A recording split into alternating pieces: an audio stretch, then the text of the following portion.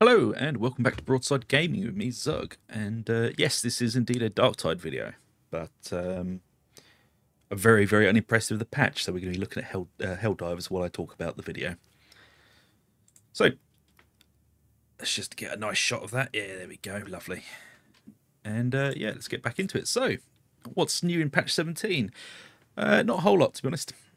And this is why I'm kind of unimpressed, and also why I'm not bothering to log out of Helldivers, because I log out, can't get back in.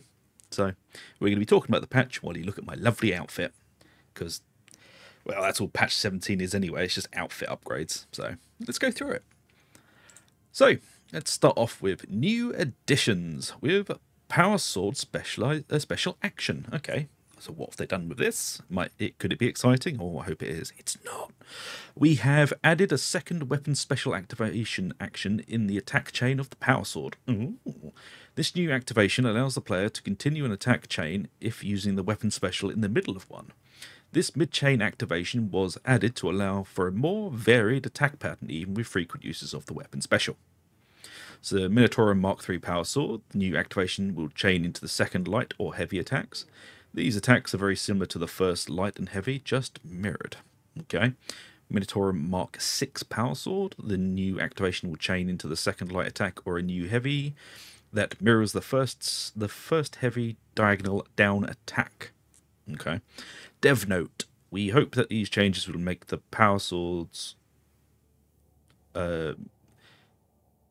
We hope that these changes will make using the Power Sword to purge heretics from Atoma Prime a more enjoyable experience. Well, you know, if the tree was good, it might. Anyway, and less so for the enemies of the Imperium the Emperor protects. Fair enough. Spectating HUD. Okay. We have enabled more HUD elements to be shown when spectating a player while waiting for rescue. We hope that this will give players more awareness of what is happening when with the team whilst they wait. Okay, that is a good change, because when you were dead you couldn't see health bars or anything really, you were just kind of floating around. Auspex Scanner HUD. Okay, what have they done to the Auspex Scanner? Add an icon for the Auspex Scanner to the HUD on the bottom right of the screen, displaying only during scanner events. That should allow players to more easily see when they can equip the scanner during these events. Okay, cool, I suppose. Subtitles. Oh, this is going to be a big one. We are adding more improvements and fixes to our subtitle system in this patch as follows. Subtitles will now be prioritized by importance. 2 subtitles will be now displayed simultaneously. This can be turned off or on in the interface settings.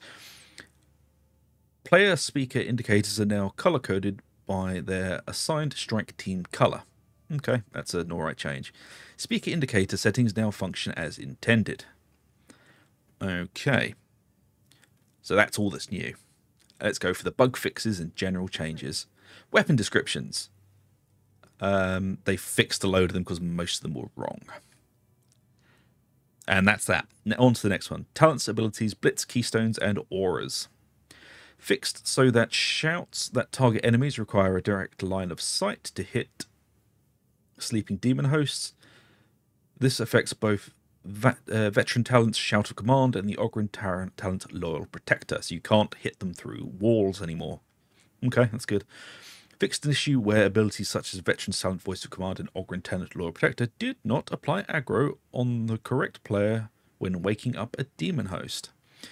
That's been around for a very long time. Fixed an issue where damage would spill over even with Zealot's Bolstering Prayer or Veteran's Voice of Command. Toughness bonus active. What? Fixed issues where damage would spill over even with... Okay, that's just badly written. Fixed an issue where projectiles could receive or trigger the buffs from the wielded weapon blessing in unintended ways.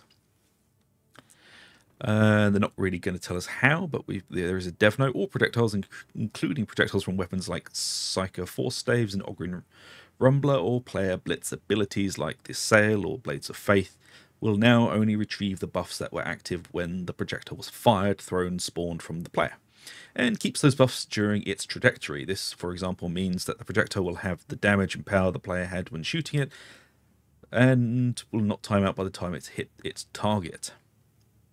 Okay.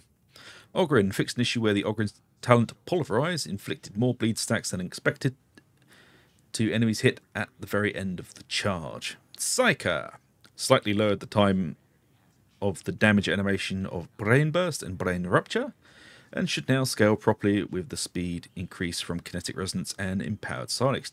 Jesus, that's taken a while to fix. Fixed an issue where the Psyker's Assail Blitz did not recover charges up to the enhanced cap of 12 in the Enhanced Blitz Maelstrom mission modifier. Veterans fixed an issue where Get Back in the Fight talent did not grant stun immunity on the attack that broke toughness. Fixed an issue where Leave No One Behind talent didn't properly grant faster assists. Fixed an issue where Shock Trooper talent causing rapid fire weapons to consume ammo during critical strikes. Jesus, that has been a long time coming. Okay, that might be the biggest thing they fixed here. They may have fixed Shock Trooper, folks. Fixed an issue where the Always Prepared talent caused animation issues when switching to a weapon that is mid-reload and you get ammo in the clip from the talent. Fixed issue where Veteran-based Aura Scavenger was stacking with the upgraded Survivalist Aura. Fixed an issue with Field Improvisation talent that would allow Ogrins to find big friendly rocks in ammo crates. Additional fixed an issue which prevented being able to pick up grenades from ammo crates affected by Field Improvisations when having a full ammo reserve but not a full grenade reserve. Smoke grenades should now stop enemies from shooting through the smoke instantly and prevent scab snipers from taking aim and shooting through the smoke, which means smoke grenades didn't work from the very beginning, which I always said, because they were rubbish. All they did was hamper your team, didn't actually stop the enemy from firing. Zealot fixed the action change to quick throw for the Zealot Blade of Faith Blitz on some weapons. Some specific attacks, like the Tolsky Mark 7 Heavy Sword First Light Attack, could not be cancelled into Blades of Faith. Weapons Melee. General fixed an issue on several melee weapons where you would cancel push follow-up attack before it executed to completion, if you also held the sprint button when starting the attack. Foldable shovels. Sapper Shovel Mark 2 and Mark 7, Latrine Shovel Mark 14 and Mark 5, fixed incorrect action chaining from push with start action from foldable Sapper Shovel Mark 2 and Mark 7, and foldable latrine shovels Mark 14 and Mark 5 when the shovel is folded. By the time I got to the end of that sentence, I didn't even remember what the first bit said. Fixed incorrect action chain, okay. Standard issue Minotaurum Sapper Shovel, increased time it takes to unwield the weapon after using weapon special, to potentially prevent exploits of very high attack speed with weapon specials.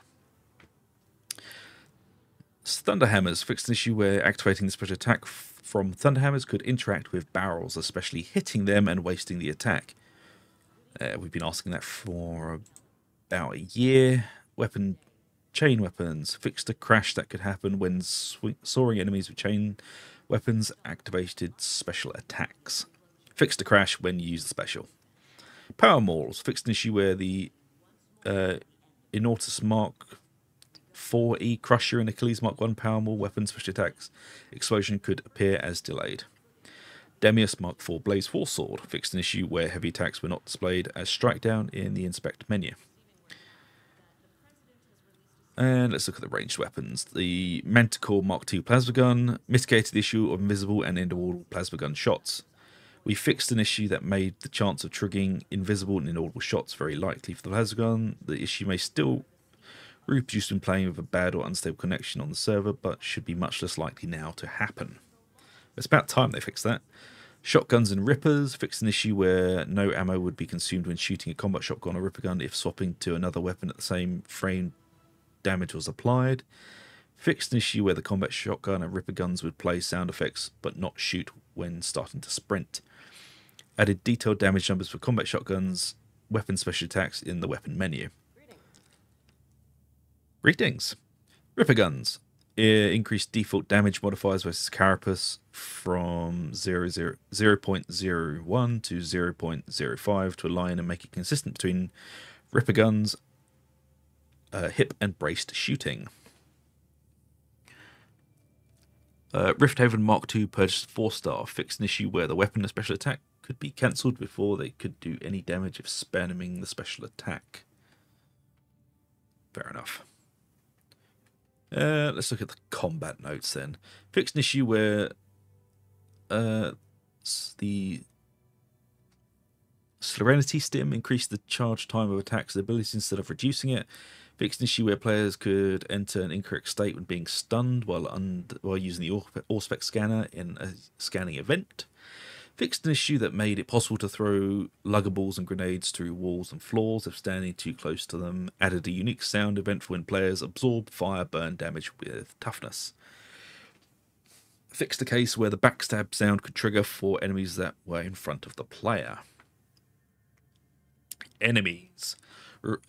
Removed push force applied from shots by scab drag shooters and scab drag gunners. Oh, good. So when they shoot you, you don't like windmill wildly backwards. Fixed an issue where the bulwark shield would not properly be disabled when light or medium staggering forward. The change would mean that the bulwarks will be easy to damage when it is staggering forward. Fixed an issue where the shield explosion from the scab captains didn't abort sticky weapon special attacks from chain and force weapons. Fixed cases where the scab trapper could shoot through fences, grates, or other transparent barriers. What about shooting through walls? It can still do that. Fixed an issue where kills from a poxburster explosion did not contribute to the player killing the poxburster. Changed the number of players the demon host kills before leaving to 1 across all difficulties. This change is to address the frustration of teammates waking up demon hosts, also causing innocent players to die from it. Okay. Change to Scab Trapper aborts their shot net sound and plays a stop sound if interrupted while shooting to better indicate that you successfully triggered its shooting cooldown. Riveting. And there's some just HUD and UI fixes, and some Morningstar interaction points should now be easy to detect. Voiceover and audio, meh. And of course, the biggest in this patch, which is why it's almost 10 gig, is they fixed loads of the cosmetic things, which I think we'll all be very pleased for. Changed the chest bag to be less flat on the Veteran's Greatcoat outfit. The Psyker's hood with Psyker collar headgear should now properly display longer hairstyles, or I think that's a weight off all of our minds. Fixed clipping issue for all of the Ogryn's armour. Well, for all of the lower body the recon fatigues, padded brute, convict garb, reinforced fatigues, bulwark trousers. So I guess it means all the others are still clipping. And then just a load more fixes for buyable cosmetics, and some other fixes and tweaks. What else have they done? Fixed a crash which could happen if a player joined a mission in the exact moment the mission was transitioning from the lobby phase to the Valkyrie loading phase. Fixed a crash which could happen when accessing the Shrine of the Omniscient in the Morningstar. Fixed a crash that could occur during level up if the gamepad disconnected during the process. Fixed an issue where some penances could be completed at a difficulty lower than intended as stated, e.g. penance missions played on Malice being completed on Heresy. Well, I think we will all sleep a lot better tonight, knowing that all of these very important fixes have been made. So there you go, folks. That is patch 17. We've been waiting nearly 3 months for a new patch. I think they've knocked this one out of the path. Well, knocked out of the park, should I say, not path. And yeah, there you go. That's Darktide for you. And that's also why you haven't seen many videos for Darktide on this channel, because there's nothing really going on. There are lots of lovely videos for Helldivers, though. Yeah, check it out. But anyway, that is patch 17. I hope you've enjoyed. If you have, please like, subscribe, ring that little bell for notifications. It really does help us out. And I shall see you all for the next one, whenever that is, when they add some more content, maybe. So until then, take it easy, enjoy, and I shall see you later.